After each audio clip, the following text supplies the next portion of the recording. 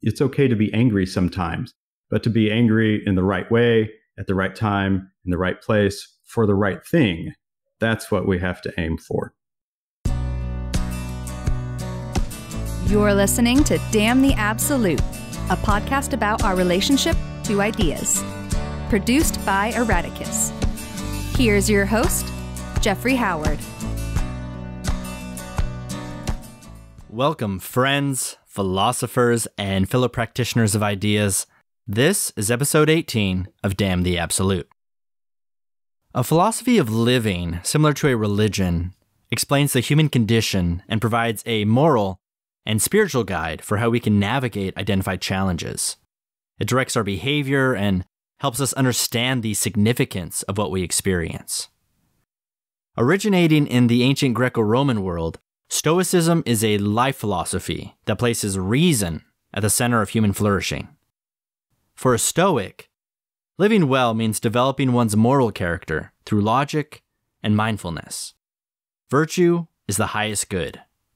And by focusing on what we can control and accepting what we can't, a Stoic tackles the world with equanimity. Derek Parsons is an educator with a bachelor's degree in English and history, and a master's in educational administration. He serves as a contributing editor for Erraticus and co-hosts the Open Door Philosophy podcast.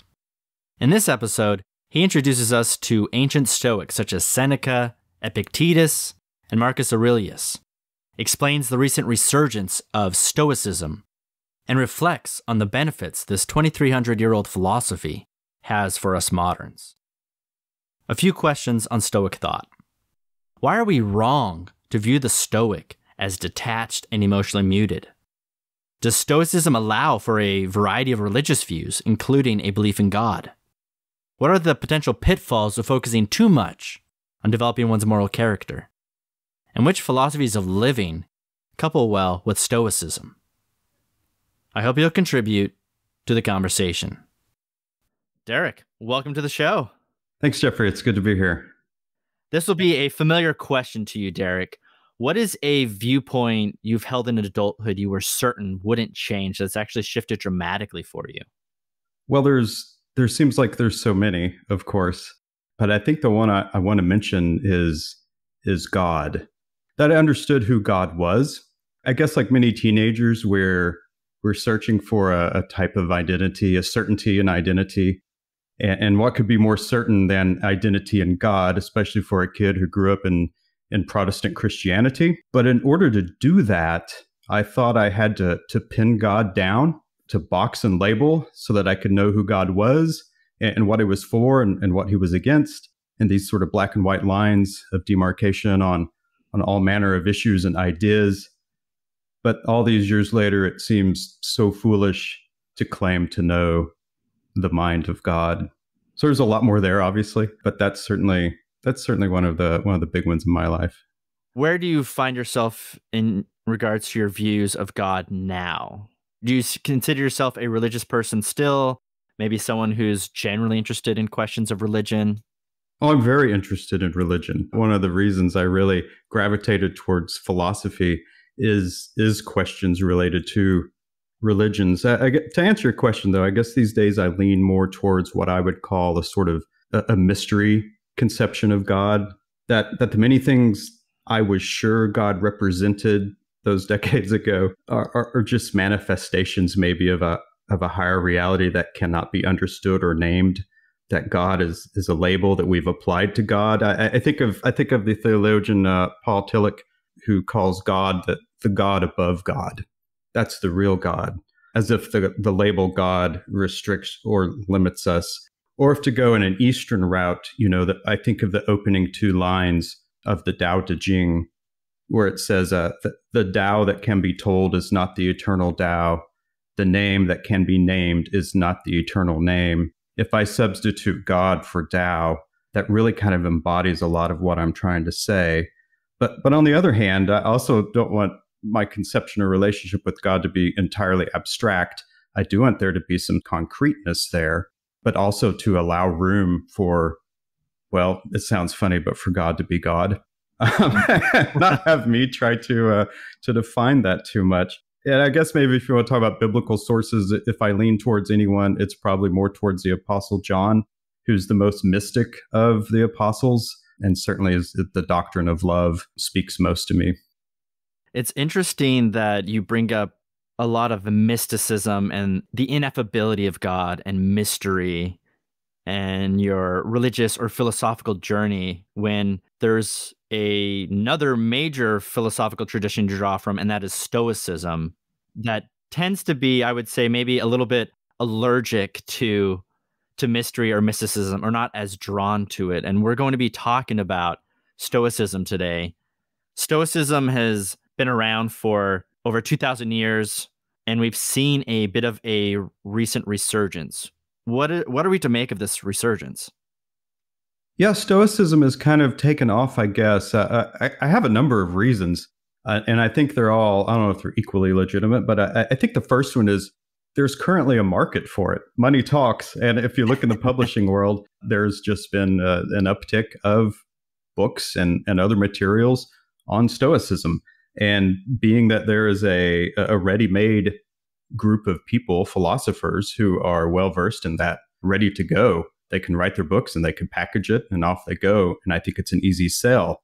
You have lots of podcasts these days, the Daily Stoic with Ryan Holiday, Stoic Meditations with Massimo Pigliucci.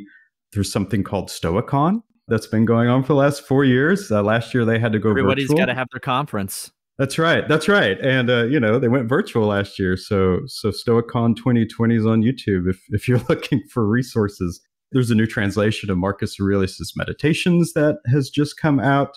There's a book that's just come out called Being Better, Stoicism for a World Worth Living In by Kai Whitling and Leonidas Konstantikos in 2021. So I think it's very marketable as a sort of self-help, because that's always very popular and there's always trends that come and go with that in the publishing world. So right now it's being used a little bit self-help-ish.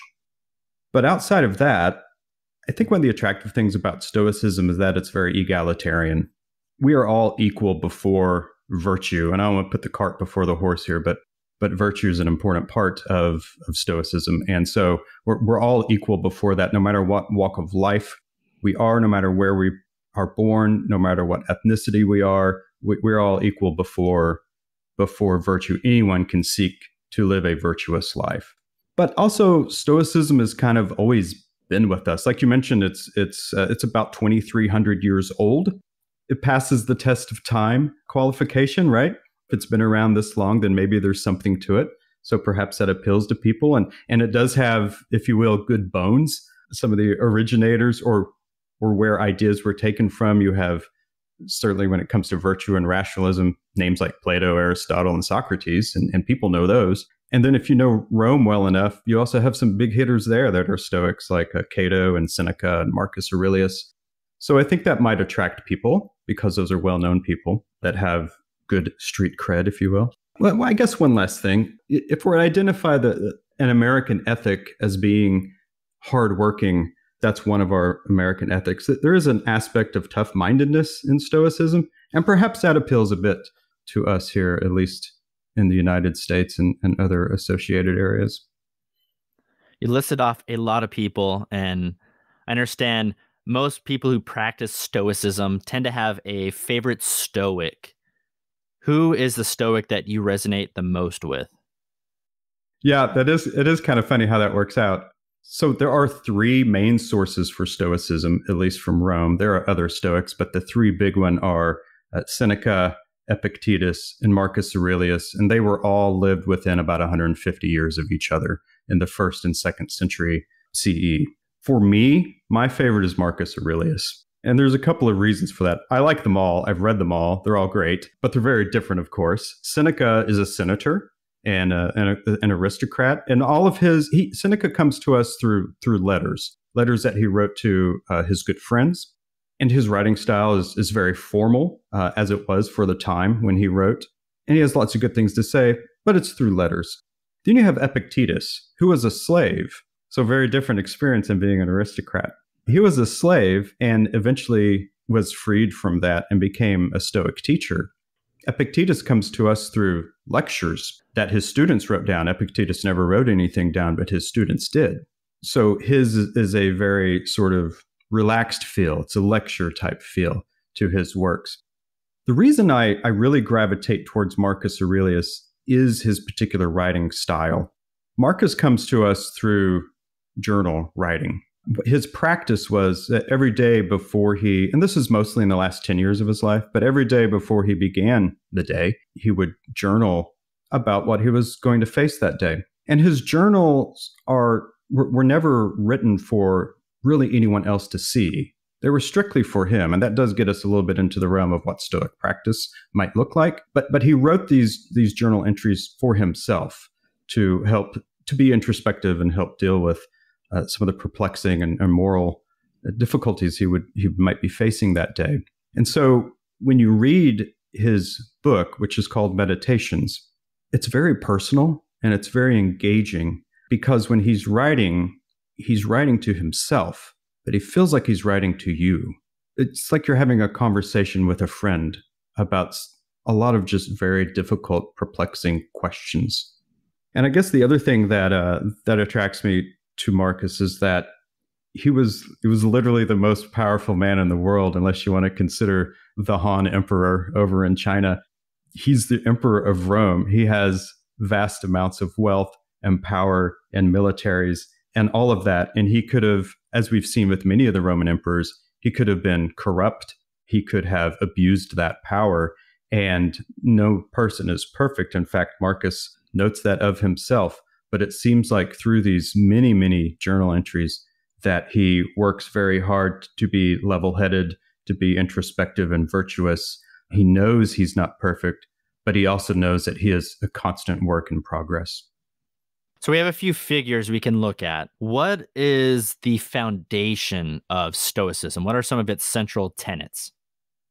Yeah, so I'm sure we'll get into this in greater depth later in the episode, but there's two main basic foundational ideas. One is to follow the four cardinal virtues, which are courage, wisdom, justice, and temperance, and to be mindful of those at all times. The second core tenet would be to also be mindful of what you can and cannot control. It's what they call the dichotomy of control. So those are the two big ones. There's a number of other things. There's a great deal of emphasis on reason and using your human reason to of course, employ or deploy the cardinal virtues to navigate our morally difficult situations that come up in our everyday life, but also just the regular everyday occurrences that we have that are not large moral difficult situations. There's also a real deep river that runs through it that deals with the idea of cosmopolitanism, which again I think we'll get to later. But those are some of the big ones. Stoicism is understood as a philosophy of living. Why is it a philosophy of living rather than maybe a religion? So a philosophy of living deals with some questions that other branches of philosophy don't necessarily deal with, I suppose. Maybe like philosophy of consciousness or philosophy of religion. Of course, a lot of things in philosophy are interwoven with each other. But philosophy of living deals specifically with how to live best, right? And in each philosophy of living, we have two aspects. We have a metaphysics that explains how the world is. In other words, it identifies the condition. And then there's always an ethical side of it. In other words, how do we act, or how should we best act, given that we understand what the condition is? So with Stoicism, it certainly does all those things. Discusses why human reason is the greatest faculty we have and why it should guide us. It does have an underlying principle in a belief in a deity. Of course, in the case of the Romans and the Greeks, that was Zeus. But certainly it's compatible with any deistic or theistic ideal. But Stoicism doesn't identify a specific God. It worships no God, though the ancients were religious. They did not view God as having really an impact on the world, as it were being terribly involved in the world. This was due mostly to the Roman state religion, which really wasn't a terribly personal religion. at least at the time when these Roman Stoics were writing, and therefore their God wasn't that terribly personal as well. They did believe that the reasoning part of ourself was a spark of the divine, a bit of divinity in all of us. And that goes all the way back to Plato and Socrates, that idea. So it's that this reason allows us to have right conduct, to make the right choices with our reasoning part, which overrides our appetitive and spirited aspects of our humanity. But none of that necessarily has to involve a God in their conception. I would understand that Stoicism probably allows room for certain conceptions of God or the divine, more so than others, as you mentioned. A more fundamentalist view of God as an active participant in my personal life is probably a religious view that is a little less amenable to a lot of the Stoics. I'm just wondering, how much space do the Stoics actually allow for a plurality of religious viewpoints? Well, that's an interesting question. All throughout the Stoics, you have reference to God. Again, they're referencing Zeus. But the way that I view Stoicism and how I read it is that it's amenable to really any religion because all religions advocate for good moral behavior. And that's really what we're talking about when we're talking about virtues. Acting virtuous towards yourself and towards others is in many ways what a lot of religions call for in terms of behavior, if you will, for lack of a better term. So I see Stoicism as an open platform, if you will. For the Stoics, there are three primary disciplines, and those are ethics, physics, which includes metaphysics for the Stoics, and logic. And you've already talked a little bit about some of the metaphysics for Stoics. I want to touch on just a couple of the metaphysical struggles or tensions or wrestles, I guess, through the centuries. Are Stoics determinists? This is a really fun question. My answer to that is no. I would call them compatibilists, which if you're unfamiliar with that term, it's kind of the middle road between libertarian free will and hard determinism. So the Stoics have a great emphasis on the nature of things and acknowledging what the nature of things are. Now, of course, the Greeks and the Romans scientifically were not as well informed as we are today. However, with the knowledge that they had and understanding what the nature of things are, I think it serves the philosophy well enough. So let's take, for example, like maybe just simply like a ball and an incline, right? The nature of a ball is that it's spherical, it's round, and it's going to roll very easily. And if you put that ball on an incline, the nature is that it will roll down because of gravity, because of the incline, because of the ball itself. There's nothing you can do.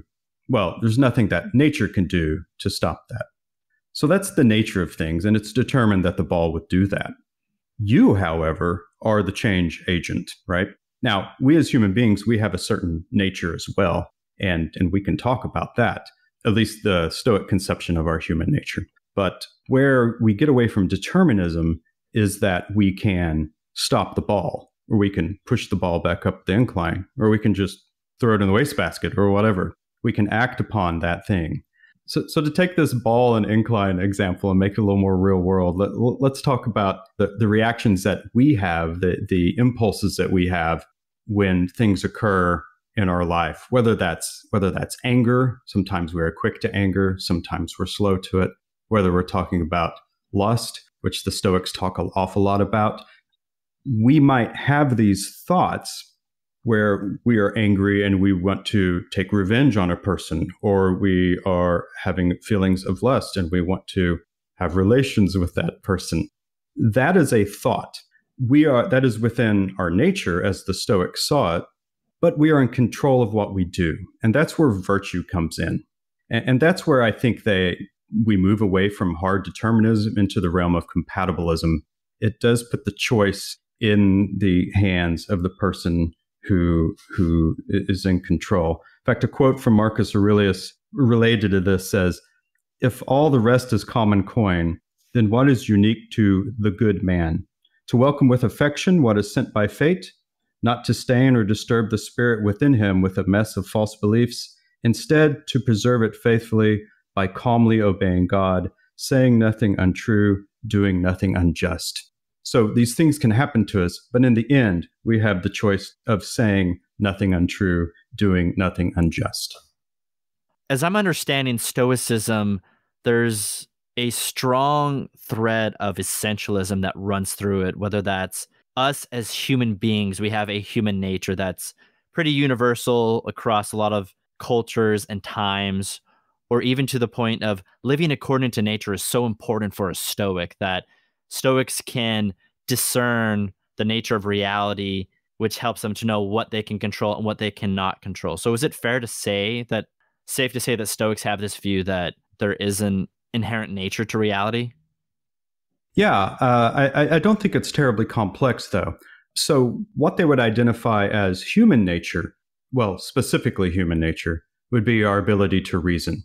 So if you go all the way back to like the Socratic or Platonic model of a human being, the things that we share with the animal world are our appetites, our urges, right? Our animalistic urges. And then we also share emotions like fear and anger and jealousy and things like that. But the thing that sets us apart is our ability to reason. And that is what is uniquely human in the eyes of a Stoic. And even still today, modern Stoics do not see that in conflict with any sort of modern scientific understanding. Although we today know that certain animal species are far more intelligent than the Greeks and Romans would have conceived of them. But still, they would see that our ability to reason, and in the mind of like the ancient Stoics, that's that spark of divinity. That is the thing that separates us from every single other thing. And therefore, it is the thing that elevates us. And so we can choose to use that reason or not use that reason, but that reason is available to us. And that is our nature. What are the limits of reason for a Stoic, or in your own view, do you feel like there are points in which Stoics maybe fetishize reason? Yeah, I think there's a limit to reason. It is a very powerful faculty that we have, without question. But there is a place where reason ends. And a lot of philosophers talk about this, right? Where we talk about moving into the realm of, I guess, maybe what we might call metaphysics. Of course, Kierkegaard would have called it the leap, right? Yeah, you have to take that leap of faith where reason ends. Reason can only take you so far. But also, deterministically speaking, for some people, reasoning is a very difficult thing, depending on what sort of mental state we're in. I don't think Stoicism, at least its emphasis on reason, I don't know that it does so well in terms of taking into account of say, mental illness, severe mental illness. It seems to me anyway that oftentimes we're not in control of our thoughts. Just toying around with meditation will show a person that we are prone to have ugly thoughts. We're prone to lose our temper, etc., inside of our head, just as much as we are to have good thoughts. But a Stoic would say this is the work of strengthening the mind. And it's important to remember that thoughts are not actions. But still, I do think if someone is in, say, severe depression, it's going to be much more difficult for them to appeal to their reason to make moral decisions that are good for them. You bring up mental health or mental illness. How much of a quote unquote cure is Stoic thought for mental illness, anxiety, depression, or might it be better viewed as a supplement or something alternative, maybe an intervention? Well, I think today it's certainly sold as a very powerful means to help overcome difficulties. I think today it's certainly packaged as something that can be a very powerful antidote to depression. I know that there's a lot of articles out there that people have written that reading Marcus Aurelius' meditations has turned their life around. And that's fantastic for those people. So based on the evidence that I've seen, I guess the answer to that is yes. I can, however, from personal experience, know that I think some of the things that the Stoics ask of us in terms of Stoic practice would be, I think, incredibly difficult to use if you're in a severe depression. But I also know that getting out of severe depression is not easy work, and neither is Stoicism. Hello, friends. Jeffrey here. Please go ahead, take a quick moment to click that subscribe button and rate us. It really helps us to further grow the community around Damn the Absolute. Enjoy the rest of the episode. If I'm a Stoic, virtue is incredibly important to me. How am I to understand virtue and ethics as a Stoic? So let's go back to the four cardinal virtues, right? Wisdom, courage, wisdom, justice, and temperance. From each of these virtues flows so many other good works. We're very familiar with the idea of virtues, I think. We have these colloquial sayings, these idioms, patience is a virtue, things like this. We might identify things like generosity and humility as virtues as well. But those all seem to be subcategories of these higher virtues. These virtues have been around and were introduced really with Aristotle. And then as Zeno, who was the founder of Stoicism, found himself in Athens, picked up on this idea after a tragedy in his life, and picked up on Aristotle's teaching of these virtues, he brought them forward into Stoicism. And then by extension, we see these virtues continue throughout the European Middle Ages with our theistic philosophers, such as St. Thomas Aquinas, still find that these four Stoic virtues are very beneficial and practical. So perhaps that's their contribution to it. For me, they seem to stand the test of time. There are many virtues. You can go through, actually, you can look at some of our founding fathers of the United States. Benjamin Franklin kept a virtue journal. Thomas Jefferson identified 10 virtues. Washington certainly looked to the Stoics, as especially Aurelius, as great inspiration for especially virtues like courage. So there are many, many virtues, but these seem to, like I say, stand the test of time. So if you think about courage, well, what exactly do we mean by that in terms of virtue? Courage, I think in this way, is acting morally right in the right situations. To have courage to stand up and stand for the things that are morally right. That is courageous action. Wisdom, and a lot of Stoics will call this practical wisdom. It's just being able to know in those morally difficult decisions what is right and what is wrong. And perhaps the greatest wisdom is knowing that there really is no right or wrong in that. And you just must move forward anyway. So you have wisdom, justice. I think today in our society, when you think of justice, we probably think of the justice system in the United States. In other words, justice is something that is applied after an action has occurred that has wronged someone. We demand justice. But justice in the Stoic conception, the virtue conception, is how we treat others. Do we treat others with fairness? Do we treat others with generosity? This is justice. And then we have, of course, temperance, which is just simply self-control, right? Neither extreme, neither to excess, nor to, deficiency. We are in control of ourselves, in self-control, in the things that we do, the way we act, and we behave. There are a lot of ethical considerations to account for as a human. Some of them are competing. It could be obligations or a sense of duty to my family, to my friends, to people in my community, people in other countries. An effective altruist may focus on even further away from my family or my household than that. How does a Stoic approach these competing obligations in trying to live an ethical or virtuous life? Do I have a greater duty to any of these groups? A greater duty to the virtues? A greater obligation to the individuals. Am I first and foremost a citizen of the world?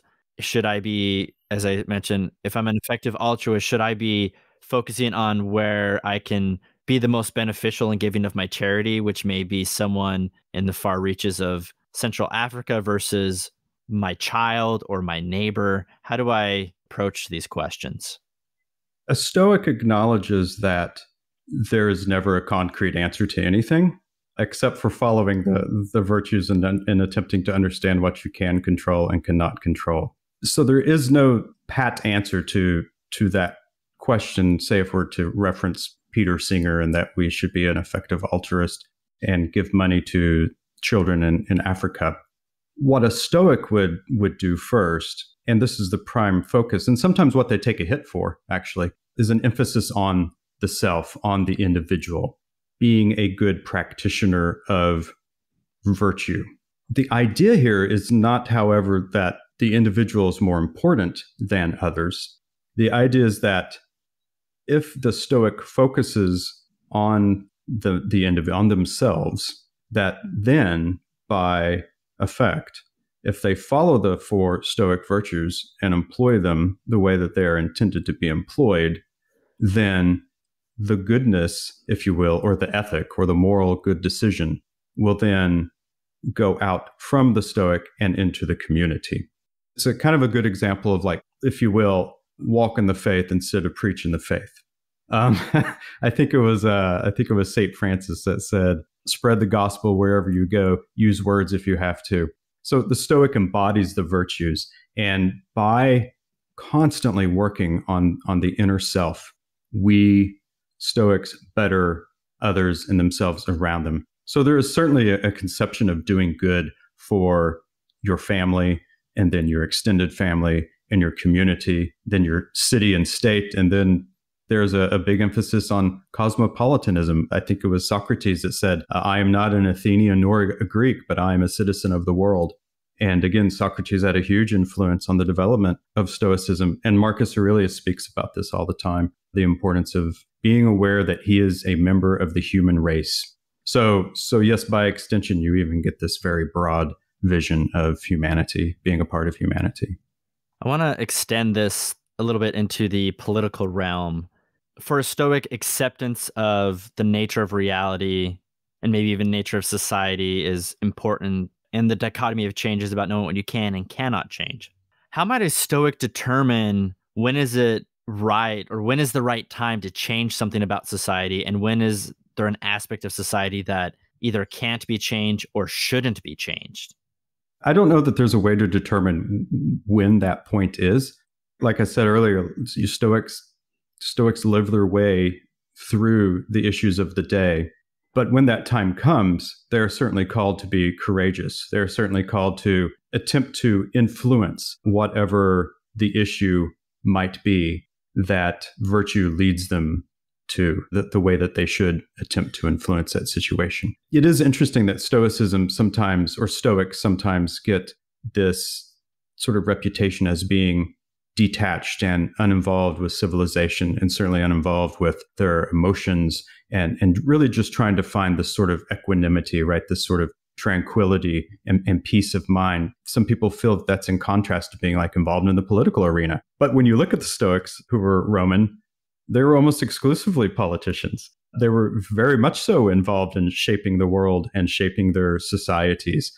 A lot of your Stoics write during some of the most tumultuous history in Rome's existence, where you have the civil wars that come after, starts with an S, can't get Seneca out of my head, Sulla. So some of the most contentious times in Roman history, where you have civil wars involving Sulla, and then after that you have Julius Caesar, who becomes the dictator, and then Julius Caesar is assassinated, and you have the triumvirate, and we have civil war. And this is when most of your Stoics were writing. So they're certainly involved. They're always, not always, many of the ones who survive, and of course they're aristocrats, and so that's likely why their writings and thoughts survived. But many of them are very, very involved, very involved. In fact, if you take Marcus Aurelius, when he writes his Meditations, most of those writings were done while he was on campaign in Germania at war. So Stoics are not aloof and detached. They are called, actually, to be involved. Speaking to this maybe stereotype or caricature of Stoics as detached, part of that goes hand in hand with this notion of the Stoic figure who has their emotions are muted, they're serious, they're not really fazed by anything. Could you say a bit more about what that stereotype gets wrong about the emotional life of a Stoic? So emotions are part of all of us. And just like with the virtues, there's good emotions, and then there's harmful emotions. And we should look towards and try to accentuate the good emotions as much as we can and try to alleviate ourselves from the negative emotions. So the idea that a Stoic is this person standing on the mountaintop with the wind whipping around them and they are completely unfazed by anything, I really think that's a misrepresentation. The Stoics don't really advocate for this. What they do advocate for is understanding the situation and the conditions and what's in your control and what is not. And this does not mean that you are not sad. This doesn't mean that you're not angry sometimes. These, however, are negative emotions. You'll feel them, and that's fine to feel them, but we don't want to wallow in them. We don't want them to consume us, right? To the point where we become just very unhappy people. So absolutely relish in the good times. Enjoy that peace and happiness and tranquility and strive for that. But when those negative emotions arise, when we have jealousy, envy, something like that, then we need to acknowledge them, bring them out to the light of day, say this is what's happening, and as best we can, suppress that because, again, we don't want that to evolve into something much more self-destructive. As I'm hearing you, Derek, Stoics want to acknowledge or minimize negative emotions, encourage and nurture the more positive ones.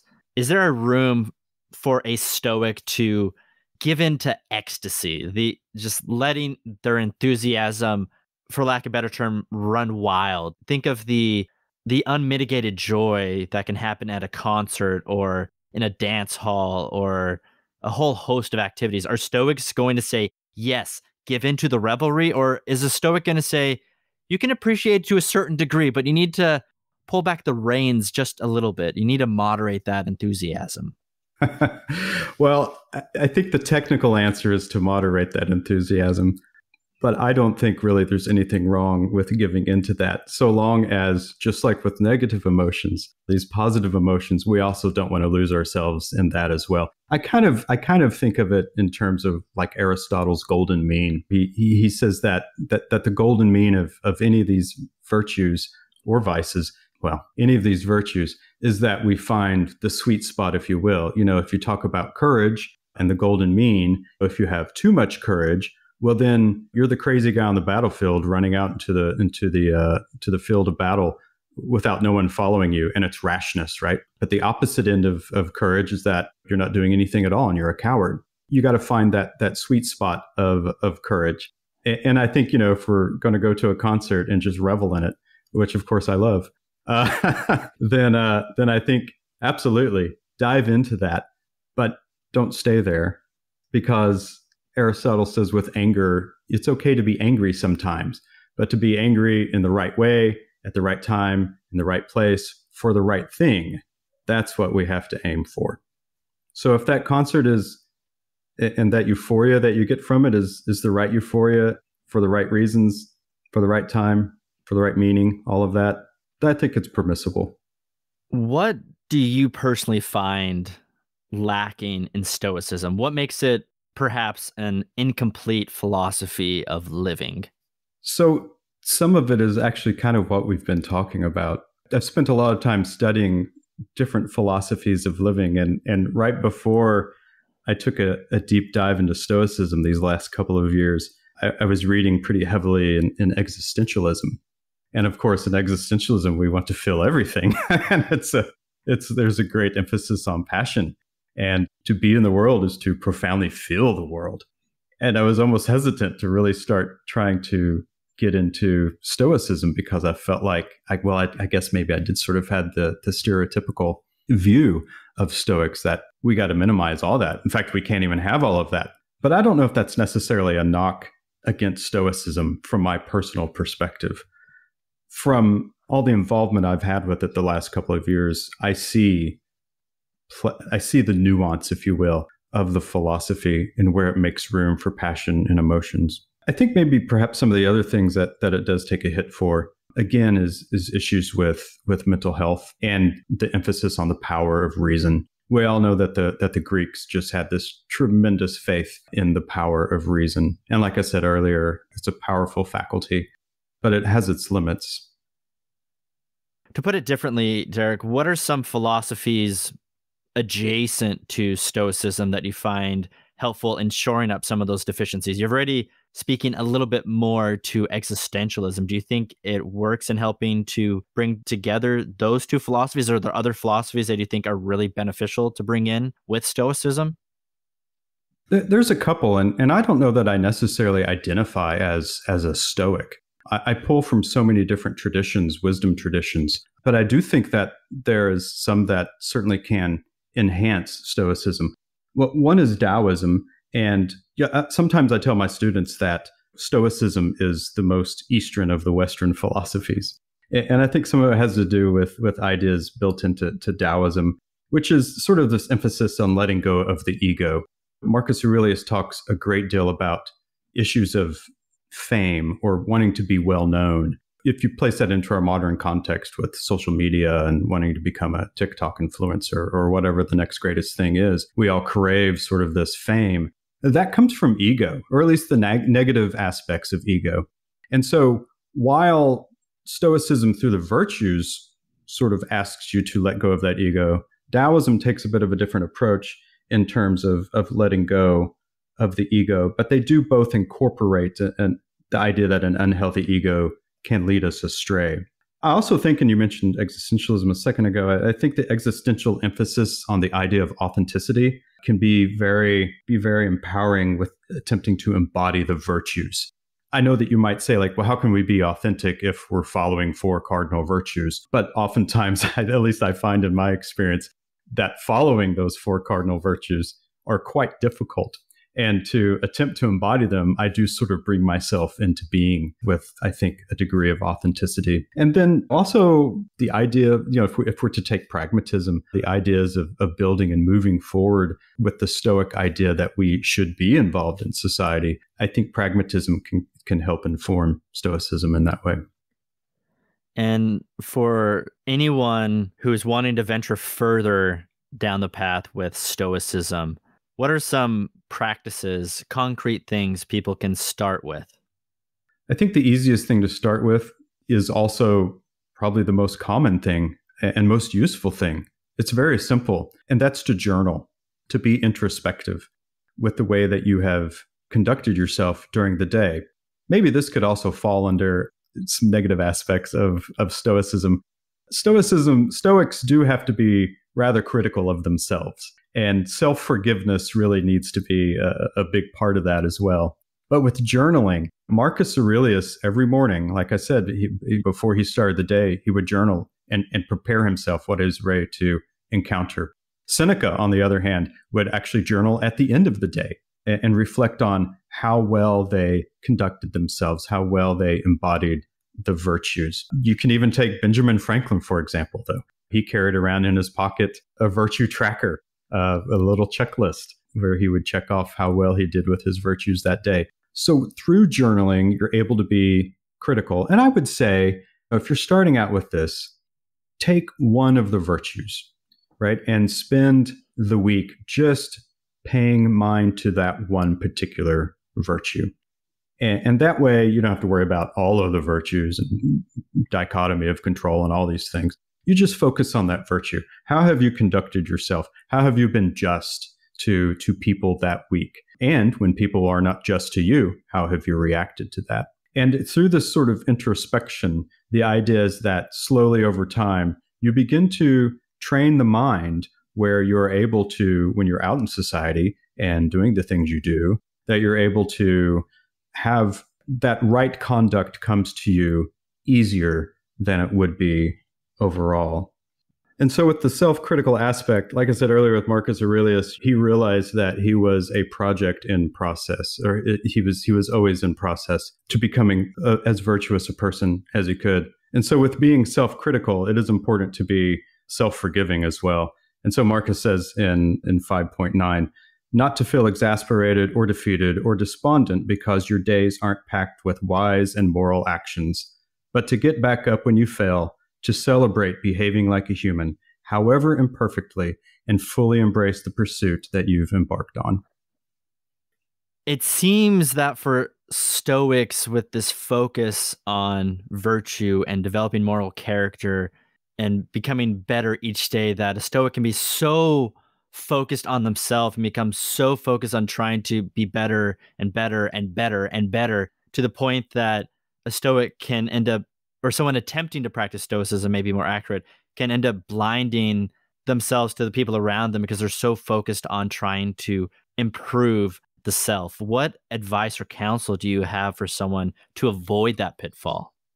Yeah, so kind of contradictory earlier when I said the Stoics and Taoists tried to move away from ego. Attempting to improve yourself in a way is ego. So I think the advice is the things that you're attempting to improve about yourself are always in context.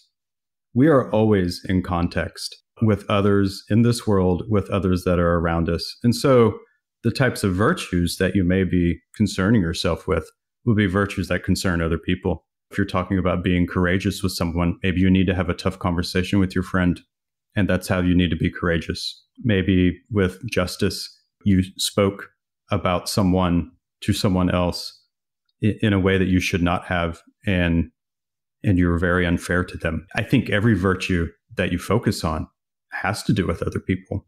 So maybe that's the answer.